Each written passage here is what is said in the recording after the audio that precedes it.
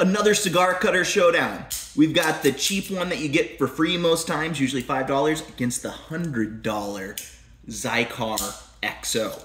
Well, what's the difference? This one, all manual. The blades do not close together. Let's see how the cut is. Now, it's nice. You can still see through. It's a little weird to manage, but you can see through, see your cap, perfect, get a decent cut. This one's been sitting outside, is really not that sharp. Now, we got the Xikar XO. This one's $100. It's got the planetary gears that make it so that they close together no matter what. And way sharper, way nicer, bigger opening to see, and a very perfect cut. Here, we'll give the cheap one another chance, but it's not gonna be pretty. Here we go. Ah, just totally ruined it.